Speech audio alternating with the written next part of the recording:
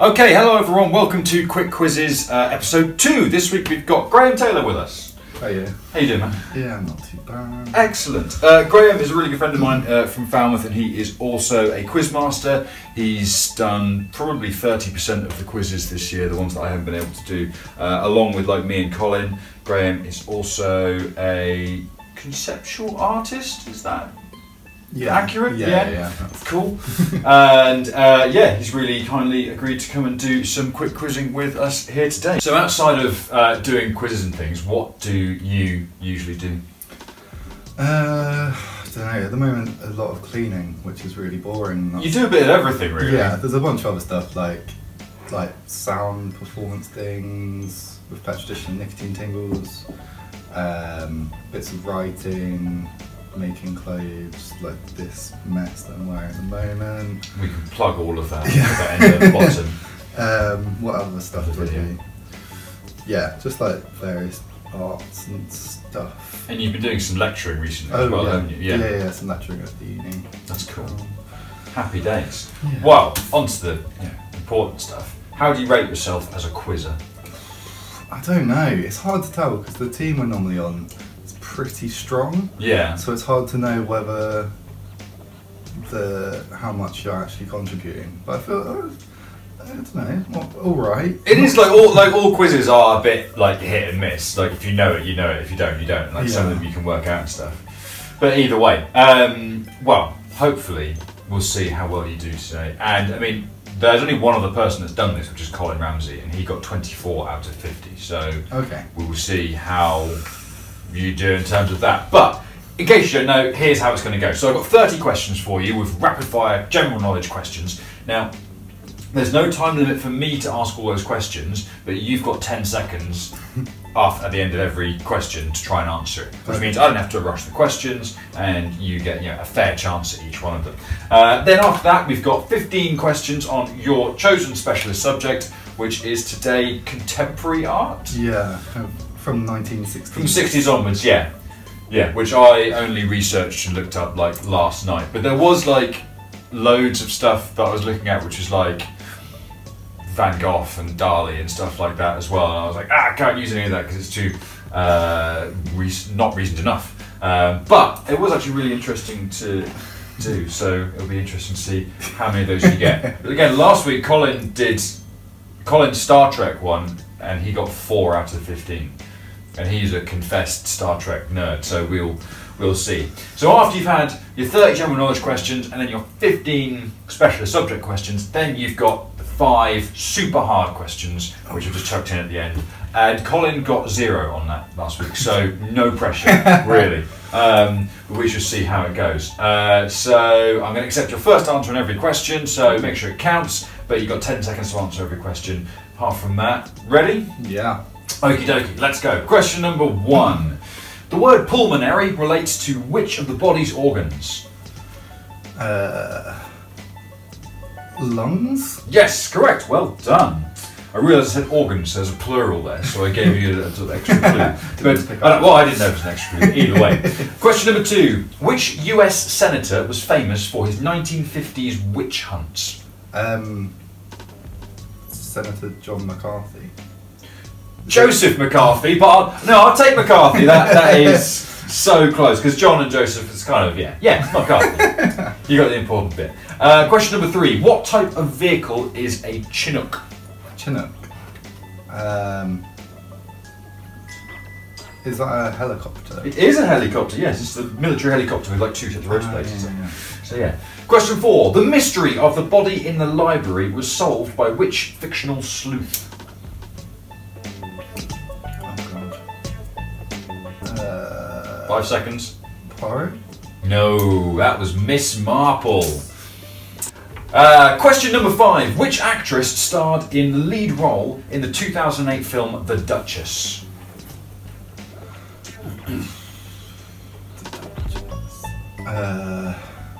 Is it Keira Knightley? It was Keira Knightley, yes, well done. Number 6. Which 5-line humorous verse is named after a place in Ireland? Limerick. Is the right answer, yes indeed. That's question number 6. Question number 7. The Bernabeu football stadium is located in which city? I know nothing about football. 5 seconds. Barcelona. Oh, close. It's in Madrid. So you're in the right country. Out of 215 countries, you got the right one. But no, it's in Madrid. Okay, question number 8. What is the first name or names of the Bond villain Blofeld? I've no idea. No. Henry. No. His name is Ernst Stavro Blofeld. Okay. But either way. Question number 9. What is the monetary unit of Denmark and Norway? Krona. Is correct, yes. They use the krona as opposed to the euro or anything else. Moving on. Number 10. Mills and Boon are famous for publishing which kind of novels? It's romance. Yes. Or smut, as some people might say. Number 11. What is the capital city of Austria? Vienna. Yes, it is. Next one, number 12. Who wrote the tale of Peter Rabbit? Beatrix Potter. Yes, she did. Number 13. What is the name of the French national anthem? Ooh. 5 seconds. I have no idea. Yeah, no idea what It is La Marseille. La Marseille. Apparently that's how you pronounce it, but either way. Okay, 14. Which black wood is used for piano keys? Ebony. Is the right answer. Number 15. What is the name of the Queen of England's youngest son?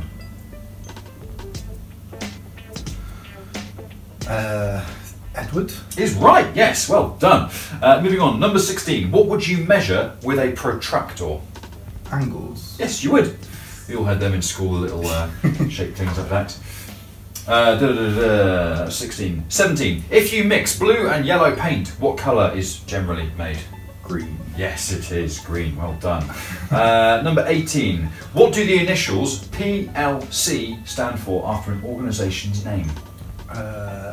Public Limited Company. Yes, it is. Well done, well done. Number 19. What type of creature was Baloo in the Jungle Book? The bear. He was a bear, yes, indeed. Number 20. Who wrote the novel Animal Farm? George Orwell. Yes, he did. One there. Number 21. Which car company manufactures the Focus? Ford. Yes, they do. Number 22. On which Caribbean island is the Bay of Pigs?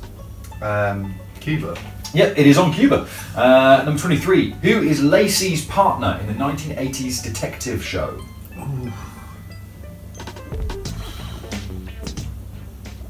I've got absolutely no idea. No, it's Cagney. Cagney and Lacey. Yeah. Yeah, that kind of thing. Okay, 24. What do Americans call an estate agent?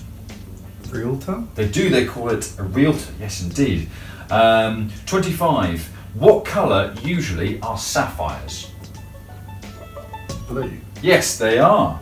Just to let you know, you're on 20 points, which is equal to what Colin got, and you've still got 5 more questions. Ooh. So, nearly beaten Colin already.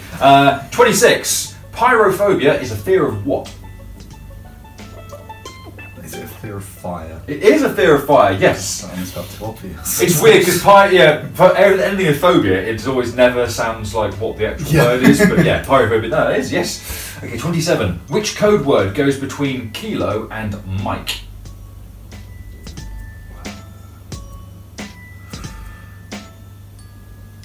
Five seconds.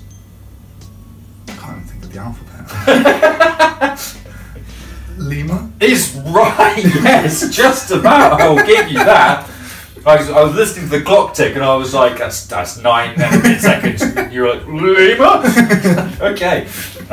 Yes, it is. It's Lima. Well done. Yeah. Kilo, Lima, Mike.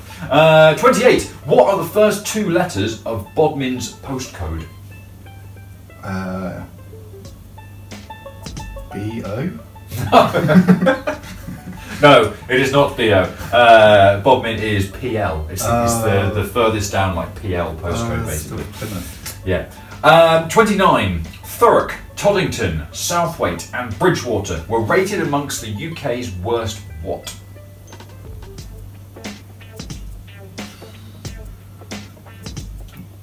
5 seconds. Place names? Place names? No, not quite. They're none of them particularly great place names. They're all rated amongst the UK's worst service stations. Oh, okay. But you've only been driving for like 3 months, Yeah. so you've yet to find out all this wonder. Sure. And question 30. Who played James Bond in the film Octopussy?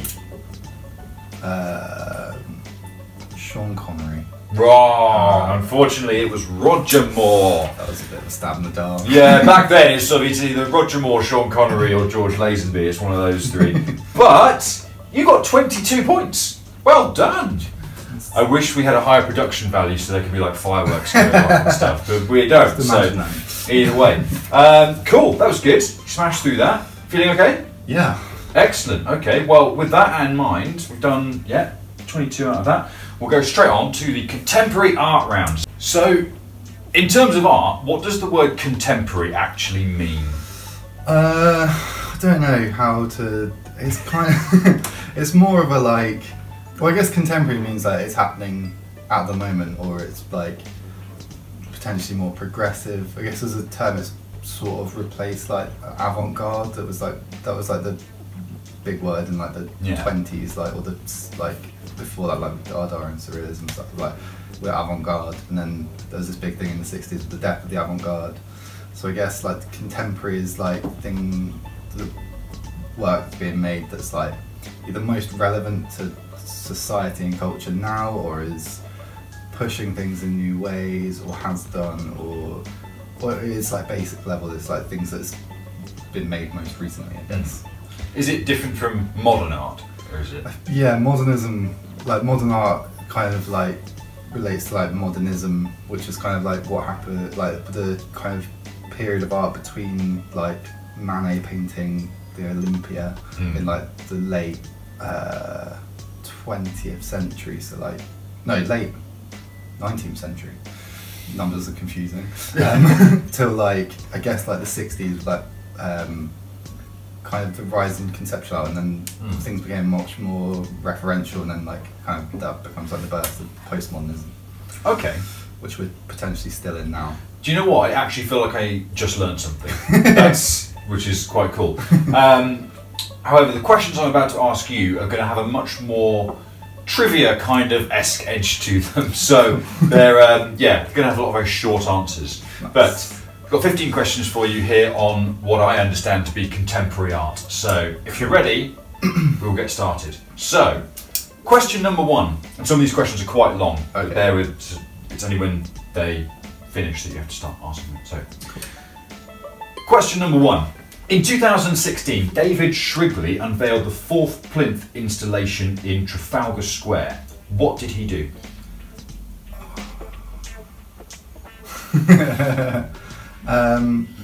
Did 5 seconds. Did he invite people to become sculptures, living sculptures on the plinth? No, he didn't.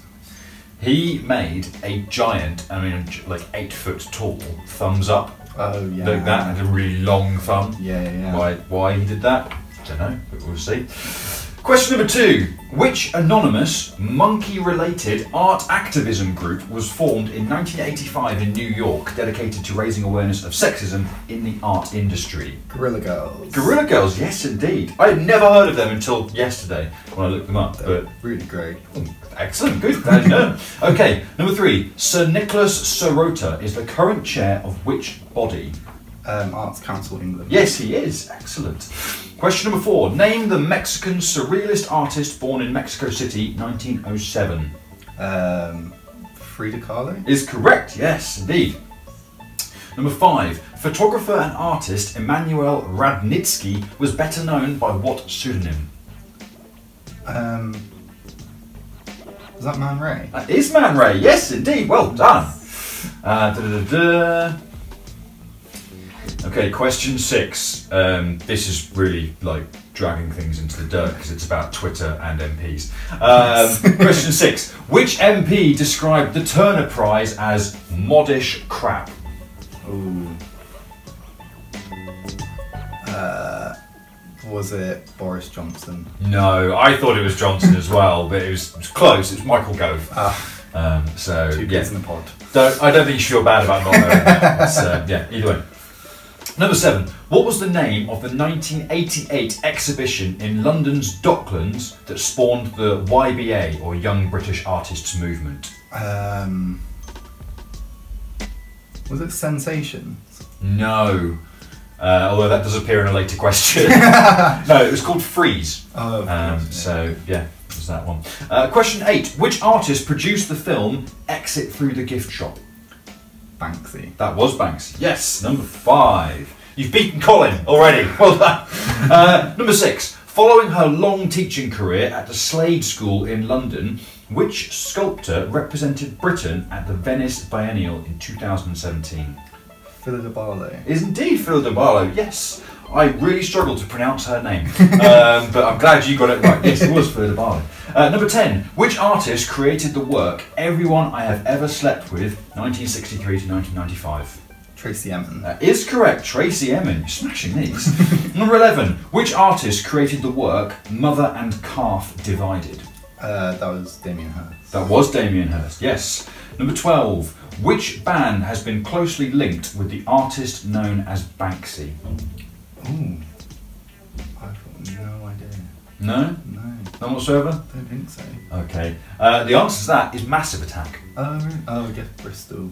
Which basically every time one of his pieces of art has appeared around the world, it's coincided with Massive Attack's touring dates. And in fact, at Extinction Rebellion in London, the protest recently, Massive Attack were there performing with them, and literally an hour later, this huge mural appeared on one of the walls, which is a certified Banksy. So yeah, it's basically people think that Rob Del Naja from Massive Attack is Banksy. It's like the best, closest idea anyone has. But either way, so yeah, one bit of trivia for you there. Question 13. Which artist is famous for creating a repeating image of Andre the Giant, as well as creating the clothing label Obey? Is that Shepard Fairey? That is Shepard Fairey, yes, well done. Number 14. Who did Marcus Harvey create a large collage image of for the Sensation exhibition, an image that caused widespread controversy due to its subject matter? So who did he create the picture of? Yeah, I can't remember the name of the person. It was a serial killer, I think, one of the, not like the Moors murders, but... 5 seconds. Yeah, I can't remember. You're so close. It was one of the Moors murderers, it was Myra Hindley. Yeah. That famous collage photo, which everyone went crazy about. And number 15. Which British artist is most famous for creating the sculpture known as the Angel of the North? Anthony Gormley. Anthony Gormley, indeed. Graham, you got 10 out of 15 there, so that was amazing. Well done. For his art school. Yeah. In a complete waste. How did you? How did you feel about those? Were those like relevant questions to like what you do? Yeah, okay, that was cool. good. Yeah. I'm glad, because I was writing and thinking you'll probably know these, but I don't know if they're what you like wanted as your specialist subject. But no, that's good. Either way, they're there. Okay, cool. Happy days. Right. Well, we're getting on good for time. As your brains are warmed up now, we will smash straight on into the extra hard round. Now, Colin got nothing on this, so don't worry about it, but you might just get something, I don't know, we'll see. So these are 5 questions which I've just put in, which are extra hard, and we'll see how they go. So currently you are on 32, so doing really well. You've already beaten Colin, nothing else you need to play for, but let's see if we can get you any extra points here. You get 1 point for every one of these questions as well, so it's nothing massively special, but let's see how we go. So, question number 1 in the extra hard round. Who founded the Death Row music label along with Suge Knight? I have no idea. No idea? No idea. Do you want to guess? No. It would just be embarrassing if I guessed. It's Dr. Dre. So, yeah, that's a person. Yeah, But, yeah. Question number 2. What was actor Oliver Reed's real first name? Ooh.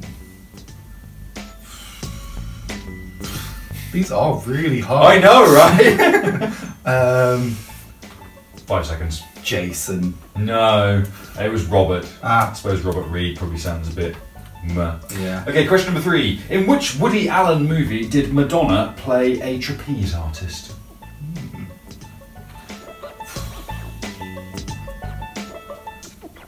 I'm trying to just think of Woody Allen films at the moment. 5 seconds. I can't think of anything. No. Shadows and Fog, Oh. which is a film I've never even heard of. No. Okay.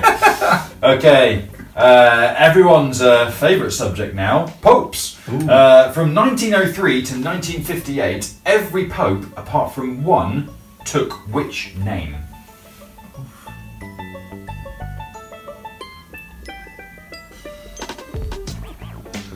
Five seconds. Pious. Is the right answer? Yes. I don't know how we were on time then, but I'm gonna allow you that because that makes you the first person to get an extra hard question right. It was Pope Pius. They all styled themselves as that, apart from one of them. Okay, and last one. You've got about a 1 in 52 chance of getting this right. Okay. 1 in 51, I think. I'm not sure. So, question 5: in which U.S. state is John F. Kennedy buried? Ooh. Kentucky? No, he is not buried in Kentucky. Which is always a fun state to say, Kentucky. Yeah. No, he's buried in Virginia, apparently. So, yeah, there we go. But I guess are most presidents buried in Virginia? Because that's like where Washington is. So, I don't know. If you know why JFK is buried in Virginia, then do let us know in the comments below. Well, Graham Taylor, you got 33 points out of 50 there, which was 8 more than Colin did. So, you know, happy days. Yeah. Was it 6, 7, 8? No, 9 more. Wow.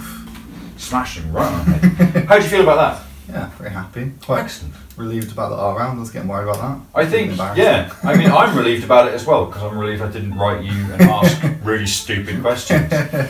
But either way, so yeah, that was episode 2 of Quick Quizzes with Graham Taylor. If you'd like to be a part of Quick Quizzes, then give me a message because, well, I've already asked Colin and Graham and they're the 2 most intelligent people I know, so I need other people now. So yeah, if you want to be a part of it, give us a shout. If you think you did better than Graham in this, let us know the scores that you got below, be honest though. And other than that, I hope you guys enjoyed this. If you want to subscribe, that would be lovely, and we will see you next week. Thanks, bye-bye. Bye.